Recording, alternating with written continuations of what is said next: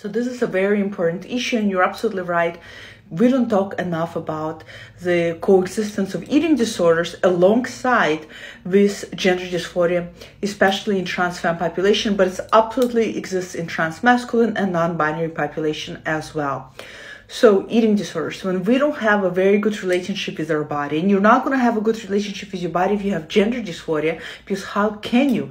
You're going to have incongruency with your body image. As a result, you're either going to fall into two categories. You're either going to overeat with the food in order not only to emotionally self-soothe yourself, but to also to make your body invisible by covering it up with weight, or you're going to undereat, going down to the anorexic type of path in order to make your body invisible now in a different way where you're almost like ghost-like and you don't exist.